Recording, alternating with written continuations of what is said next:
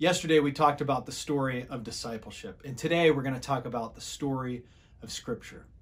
Scripture follows four main acts, and as we understand those acts, we are able to find ourselves in the story of Scripture and to find our role and destiny in how we serve God. Well, Act 1 is creation. This act tells us that God created a good world. In Genesis 1 and 2, God creates the heavens and the earth, and he calls them good. But this theme of creation and God's ability to make things new and good runs all throughout the Scripture. In Ezekiel 36, we see that God creates new hearts. In John 3, God creates literally new people. They're born again. In Romans 8, people become whole new creations in Christ. And in Revelation 22, God makes the new heavens and new earth. Act 1 tells us that God creates good things. Act 2 is the act of Exodus. See, what Act 2 tells us is that sin is real and bad things happen often to us. See, in Act 2, we find Israel mired down in slavery in Egypt, and they cry out to God, and God hears their cry and releases them from that bad thing happening to them. This story is one in which we realize that we need to rely on God and trust God and cry out to God. This act of Exodus tells us that there are things we need released from to experience fullness in Christ. So Act 1 is creation, Act 2 is Exodus, and Act 3 is exile.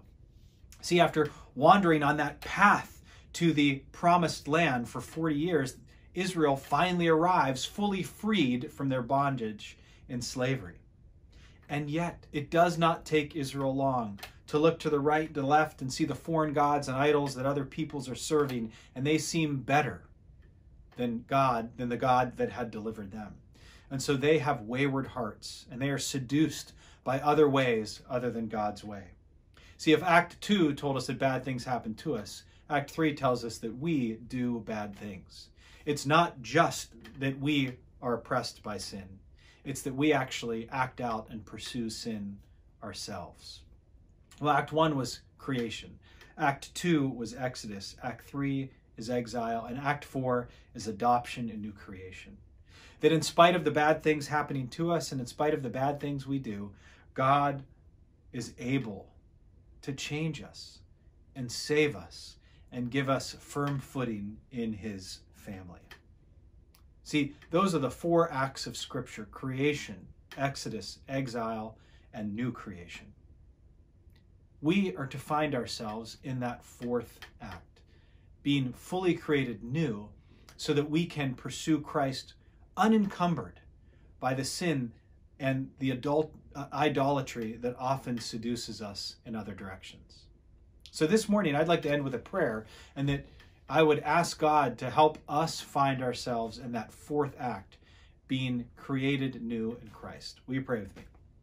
Lord, thank you so much for the Scripture that is a gift to us.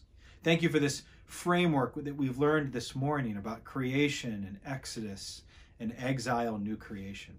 And God, I pray that we would stay firmly planted in Act 4. Sin still wages war against us, but I pray that you would rescue us and liberate us from the sin that is happening to us, that you would allow us to get rid of the sin that we pursue ourselves so that we could be fully freed up to love and serve you with everything we are and everything we have. We ask that this morning in Jesus' name. Amen. Well, thank you again for joining us with us, and we'll see you tomorrow with day 3 of chapter 11 of Learning to Live and Love Like Jesus.